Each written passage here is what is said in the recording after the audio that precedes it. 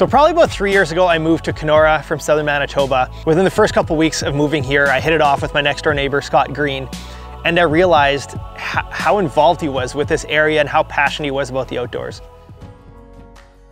So I'm Scott Green, I'm 40 now. Green Adventures' mission statement would be trying to get everybody into the outdoors of all abilities to explore northwestern Ontario. I just want to share what this area has. Running Green Adventures and being in Kenora, everything seems to be on Lake of the Woods. Like Lake of the Woods is a beautiful big lake. For me, I've always kind of wanted to do in the canoeing and the kayaking is get off where you don't see too many motorized boats. I love Lake of the Woods, don't get me wrong, but there is just so much more to this area than Lake of the Woods and so many backcountry gems that I love exploring. And as soon as I moved to Kenora, I kept hearing about Isinglass Lake and the crystal clear waters, how it's the clearest lake around. Talking to Scotty, I said, let's go scuba dive Isinglass. And he told me we could do it, but logistically, it would be a lot more manageable if we were able to get this special permit that would allow us to travel this road that was normally restricted access. So Scotty was able to talk to the right people and tell them the scope of our trip, and we were granted this one-time, very special permit to travel down Cameron Lake Road. I've always ran trips into Isinglass coming through Whitefish. You can go through Dogpaw and then Caviar, then it's about a kilometer portage. Lots of people do it. It's getting really popular, but it's a beautiful canoe trip. I've done that with kayaks and canoes and gone into here, and it's just a really special spot. I think anyone that's been into Isinglass, it's one of your favorite lakes. So going down the road, we go past Sioux Narrows, we go down the Cameron Lake Road, and that Cameron Lake is for a mine and for forestry, and you need a permit to go down there for resource reasons. So primarily mining or forestry. So we pitched it to them that tourism is a major resource, and they agreed with us. It's definitely growing, so they gave it to us. This road now allows us to drive right to Isinglass. Changes everything. We can bring a lot more gear. We can go in the fall, we can scuba dive, bring all that gear. So it's pretty exciting to be able to kind of car camp it. Like at the end of the day, it's cool that we have a camera, but this is the stuff that I'd want to be doing if it wasn't, you know, and I think you're gonna have a blast. And I don't want to oversell the lake, but it's never really been oversold. Everyone that sees it, it sticks with them. So I think it'll be pretty cool to experience that.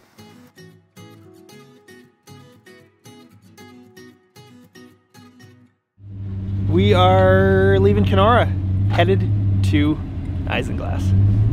What time is it, Sam? No, it's chip truck time. That was good. I was hoping you'd say that. One of the prime eateries in Kenora is Ye Olde Chip Truck. World famous fries since 1957. Thank you. No worries. Have a good one. He could not have fit another French fry onto that. Oh yeah, sure. Help me. We'll grab one at least. The gulls are coming in. It's like Jenga. And just like that, we were headed south out of Kenora. I tend to set goals for myself on these trips, and in this case, it was to swim with shallow water lake trout. As the stunning fall colors showed, we had tried our best to time this trip when lake trout come shallow onto rocky shoals to spawn.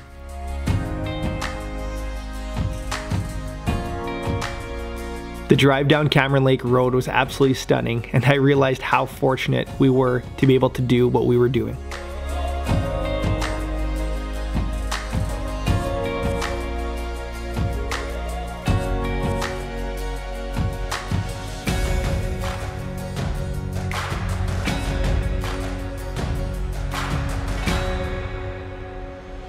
Well, Scott, you made the trip in once. Yeah. Was it how long did it take you?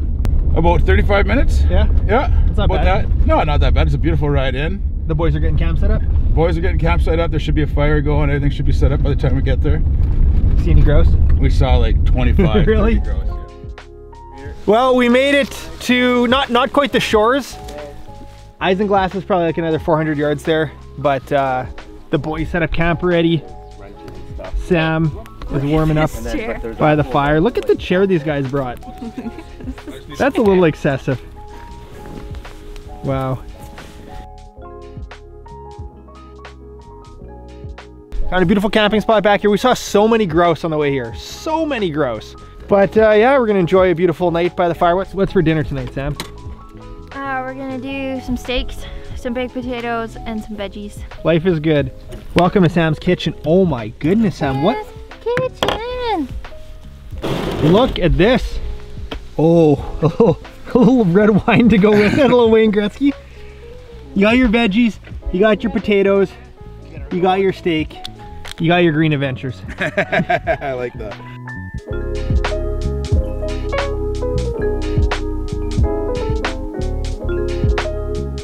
Good morning, good morning, good morning. We made it through the night.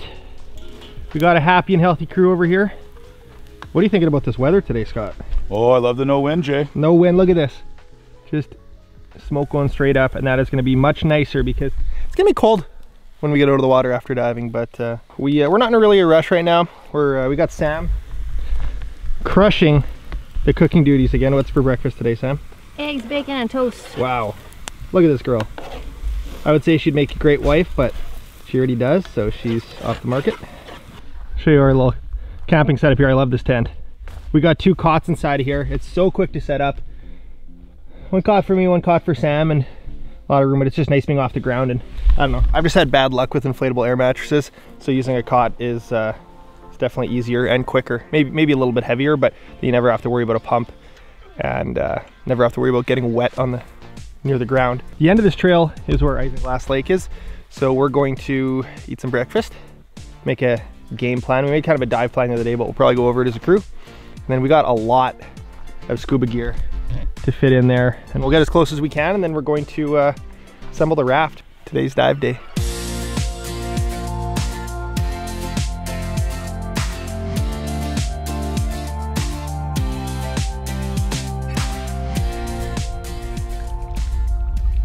We've made it to Isinglass. This water is, yeah, it's clear. It is very, very clear.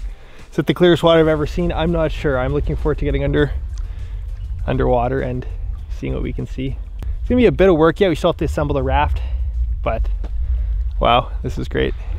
Quite the ordeal bringing this all in. We got 2 tanks per person. Should give us about 2 hours of diving, hour and a half maybe. We got the crew that made it all happen.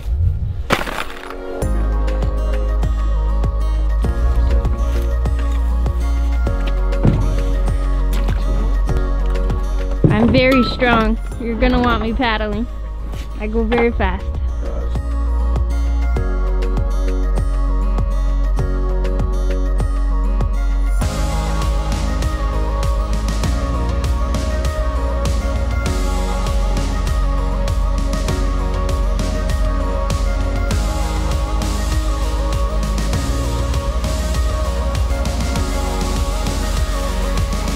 You capturing this, Sam? We're off. The key is to be a photographer and you don't have to paddle.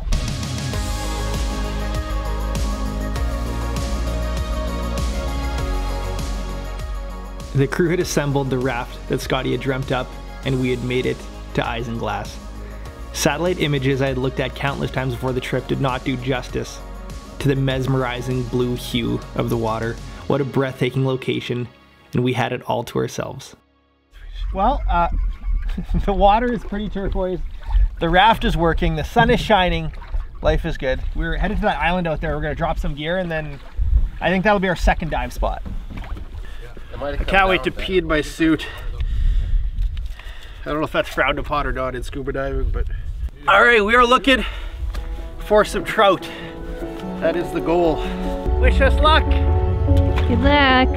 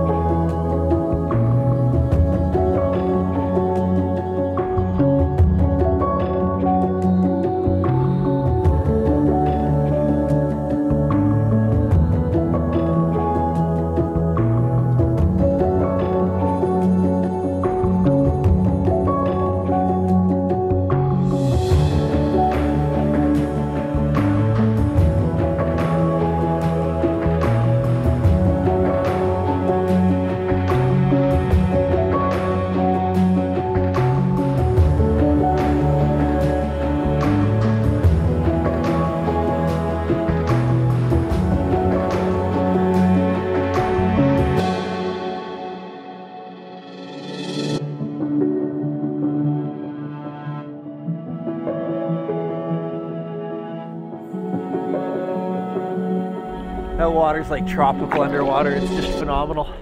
That was cool. That was very cool. Definitely the clearest water I've ever divin. went scuba diving in. Well, spot number 1 was absolutely incredible. We didn't see any fish, but that's okay.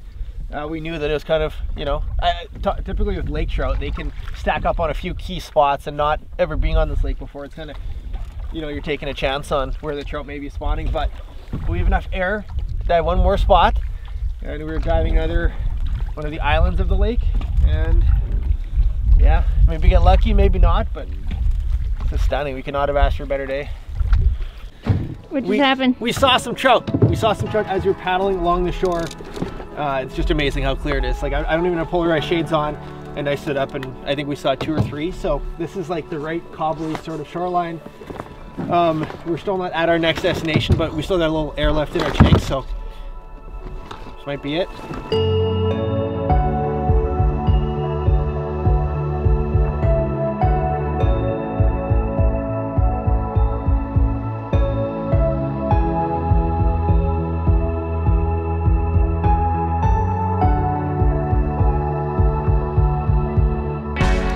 Well, we went down to 60 feet. That's the deepest I think I've gone in freshwater, and still the visibility was just absolutely incredible. We could have gone to probably like 80 feet or 100 feet and still seen no trout, but that is all right.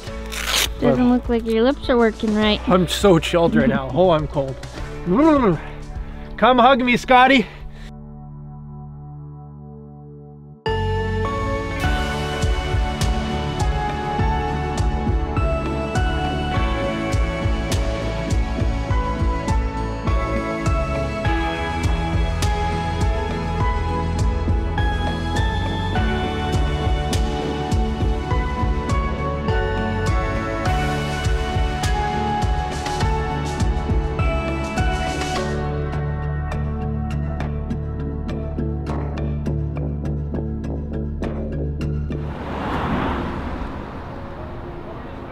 Welcome back to part 2 of our adventure. I did not want to settle with defeat, and part 1 we didn't get defeated. We just didn't get any lake trout footage, which for me personally was a big goal, a big objective. But we saw Isinglass, we made it in, we made it out, we dove it, which was absolutely stunning. Some of the clearest freshwater that I've ever seen, but we did not see any trout underwater. Anyways, we're a couple weeks later, the water should be a lot colder, and hopefully the lake trout are spawning, which means they will have moved up shallow and we can swim with them. Because I think the potential for the footage will be something that has very rarely ever been captured.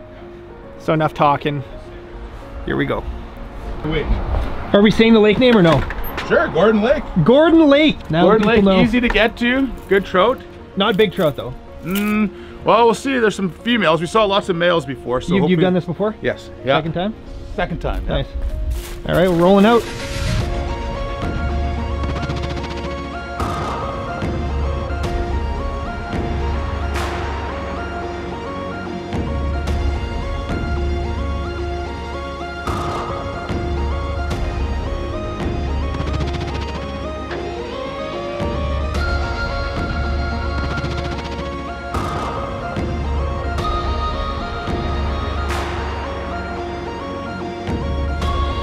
Game plan, Captain?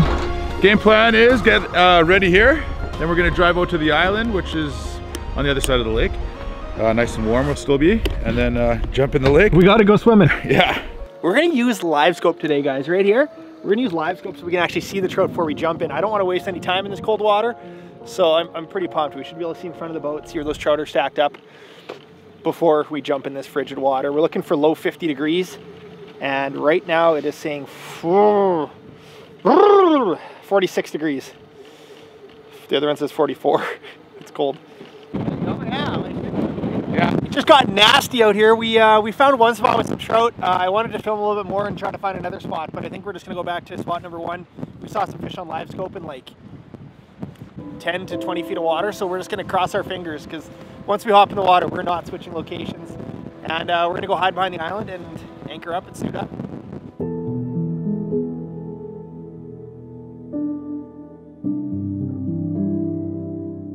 While it was a blizzard above the water, once we went beneath the waves, everything was calm and quiet. We'd entered right into the spawning grounds of hundreds of trout. Our mission was complete. It was such a cool glimpse into their underwater world, and to be able to swim alongside these magnificent fish.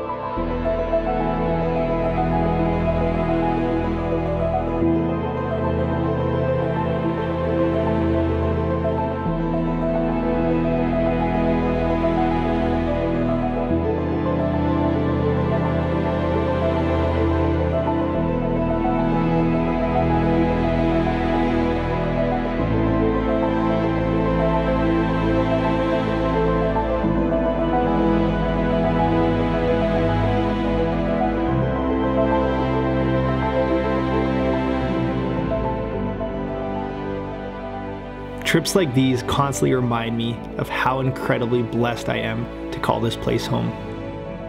As well, I think it's our duty to protect these unbelievable locations and leave them just as we found them.